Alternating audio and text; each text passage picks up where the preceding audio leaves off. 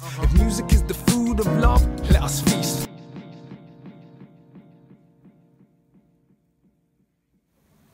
Boom! This week's classic album, ladies and gentlemen, is The Shape of Jazz to Come by Ornette Coleman. I got to go and see Ornette Coleman play.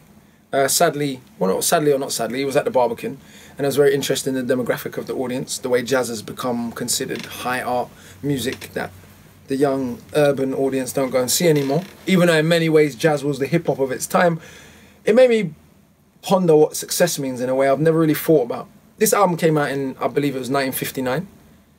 And this man can still sell 3,000 tickets as of like 5 years ago, whenever it was I went to see him. Basically off this album that came out in 1959. And that made me really think about what does success mean when you can release a piece of art so impactful in 1959 that people are still willing to see you in 2000 and something.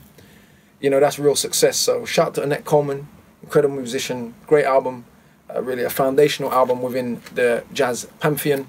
This week's classic album is Ornette Coleman, The Shape of Jazz to Come. If music is the food of love, let us feast.